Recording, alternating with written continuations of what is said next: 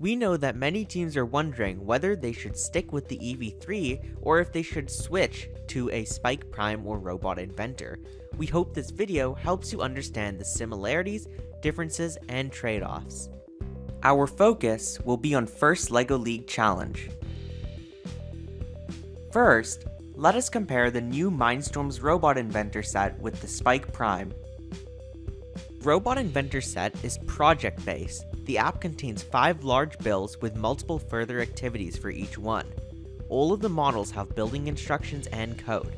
There are also additional community models that are curated by LEGO in the app. Each of the built-in models have custom blocks. You are not limited to these models. You can use the free programming areas to code whatever you want to. The set has 949 parts for $359.99 in the USA. Overall, the focus is on home learning and play. In contrast, Spike Prime has units with smaller models and a guided lesson plan for each unit. A competition-ready unit is geared towards first LEGO League Challenge, but will require the purchase of an expansion set for about $110 US. The set has 523 parts for $339 US. The focus of the Spike Prime is for schools. In terms of hardware, the only real difference between the two sets is that the Robot Inventor set comes with 4 medium motors, while the Spike Prime set comes with 2 medium and 1 large motor. The Spike Prime set also has a force sensor and a plastic storage box. The software environments are also similar. The Robot Inventor has a dark background. It has some unique blocks for each of the 5 main models. One unique set of blocks in Robot Inventor is for creating a remote control. This is not so relevant to FLL since you are not allowed to remote control your robot. The Spike Prime app does have data logging blocks that can be useful for an FLL team. One thing to note is that you can install either software and firmware on either hub. First LEGO League teams will find many useful parts in both sets. However, the Robot Inventor set has a far greater number of wheels, frames, and panels that most FLL teams find extremely useful for building strong robots. Overall, from a functionality perspective, there is little that is different between the two sets. The software and firmware can be installed on either hub, and it is possible to purchase all the additional elements separately. At the end of the day, it is more of a personal preference for color and what initial elements you prefer for your team. Now let us compare the Spike Prime and Robot Inventor with EV3. We know that many teams who own an EV3 have been asking if they should switch to the new platforms. It is important to note up front that the EV3 is officially retired now. This means that you will not be able to purchase it from LEGO or First. It will get harder to get replacement parts. In addition, the original graphical language known as EV3G and EV3 Lab has been retired.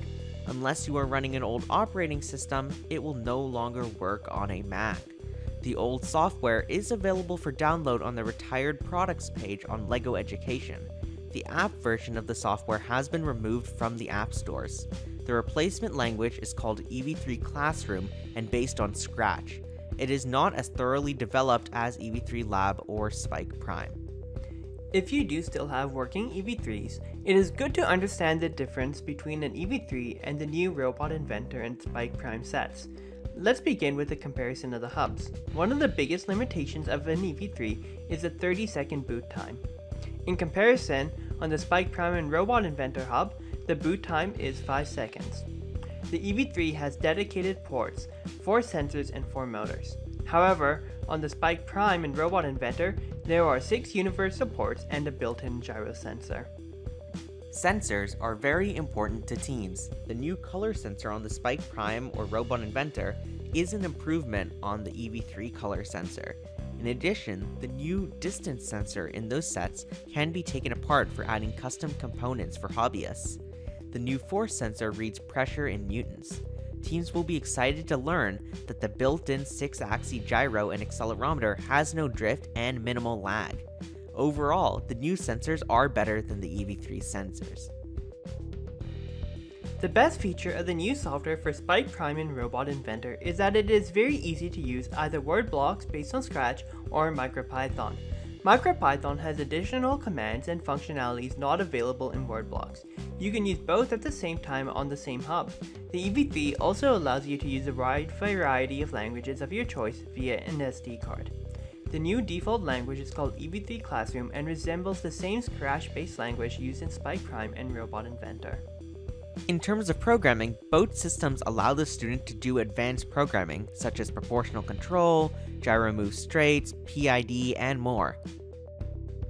So, what are some improvements and trade-offs in the new Spike Prime and Robot Inventor?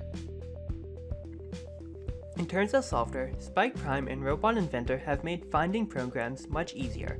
Monitoring variables to debug code is also easy. Unlike the EV3, a built-in block allows teams to input centimeters and inches to make the robot move. On the EV3, teams have to create a custom MyBlock for this same feature. Finally, the built-in stall detection is very helpful for teams. From a hardware perspective, the form factor of Spike Prime and Robot Inventor electronics make it much easier to build. Everything is small and rectangular compared to the EV3. While the wires are a fixed length, they are easy to manage because they are flatter and the sets come with wire clips. The motors have built-in absolute positioning that can be very useful for teams. And as mentioned earlier, the color sensor has also been improved. There are some trade-offs. For example, there are no outputs for MyBlocks, and MyBlocks are only available in the project that they are created in. However, there are workarounds for both issues by using Python or copying the MyBlocks into another project. We found that the distance sensor does not work well at angles when close to a surface. There is also no color sensor calibration.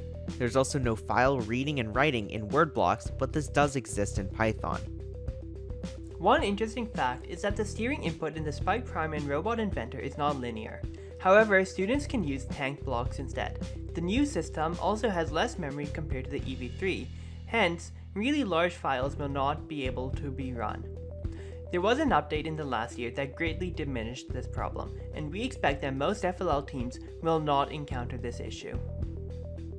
Finally, while there is no drift or lag with the gyro, there are some trade-offs to be aware of. There are some inaccuracies with the gyro and differences in behavior between hubs. There are workarounds for both. Overall, since the EV3 is officially retired, it is time to start transitioning to Spike Prime or Robot Inventor if you can afford to do so. While there are a few limitations in Spike Prime, there are also workarounds for most of them. The new form factor and better sensors will make it easier for first LEGO League teams. A big plus is that for older teams, it is easy to transition to Python. With new units and features being added to Spike Prime and Robot Inventor every few months, it is likely to be the platform with the most support going forward. For example, this year, new sensor, data logging, and display blocks were added to the Spike Prime software in addition to a new training trackers unit. To learn to program the Spike Prime, Robot Inventor, or EV3, check out the following resources.